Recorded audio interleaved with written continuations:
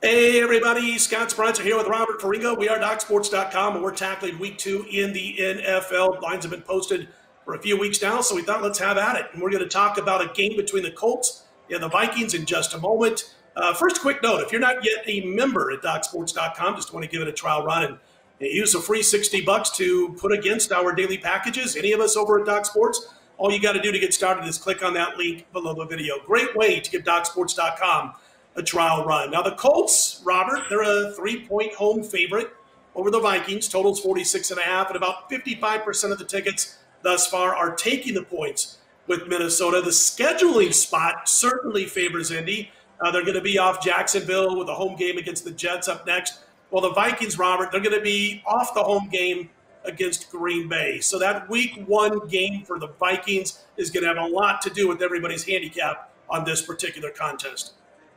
Yeah, I'm bullish on the Colts this year. Not necessarily in the spot. I like both of these teams. Mike Zimmer has been an against the spread machine in his career, particularly in the underdog role, so I'm not in a hurry to bet against him. I love the Colts this year. Okay, here's my hot take for you, all right? Are you ready? Brace yourself.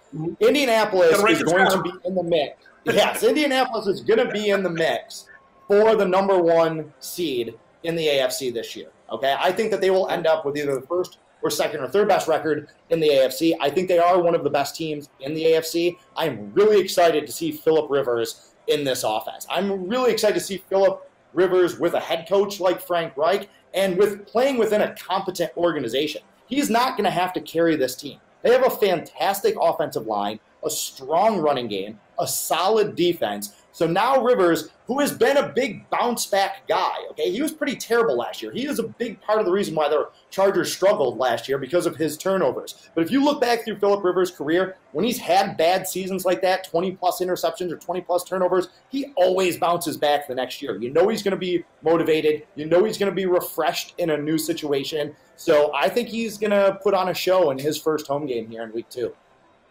Hey, listen, he's got the best record of any quarterback in NFL history with 12 or more kids, right? I mean, the guy's just been a factory of producing kids. Listen, I like Indy's offseason moves. I really do. Last couple of years, you got DeForest Buckner now, huge addition. That 2018 draft, 2018, was excellent, and now they've matured at the NFL level. And with Rivers at quarterback, I like him over the wins total too. We're on the same page here.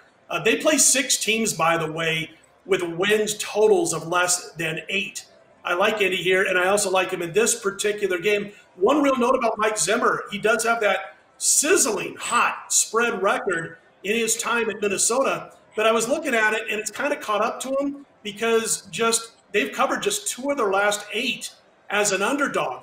And most of the time when they're an underdog, it's been right around 3 points, give or take a half point or so. So they're games that are expected to be close, and they failed in 6 of those 8 games. So I'm with you here. I like the Colts. I like them laying a field goal. I really thought this was going to be 3.5 at a few books by now, but it's not, so I think you can take advantage.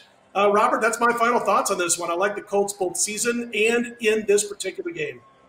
Yeah, another interesting thing about Minnesota is they lost their offensive coordinator, right? Okay, they got Stefanski is in Cleveland, so they're going to have a new system on that side of the ball. So I'm also going to be looking at the under in this game. I think the Indianapolis Colts defense is a little underrated. We know they like to run the ball, and we know Minnesota's defense is still among the top half in football. So I don't expect that number to stay, that total to stay as high as it is right now. I can see that coming down. So I'm with you. Like the Colts, like the under a little bit more. All right, man. Folks, if you like the videos and you like the information, all these week 2 videos, week 1 videos, be sure to check them all out over at DocSports.com. They'll be posted and up all summer long. And don't forget, you can jump on board with a free $60 account. If you're not yet a member over at DocSports.com, all you got to do is click on that link below the video to get started. For Robert Ferringo, I'm Scott Spreitzer. We are DocSports.com.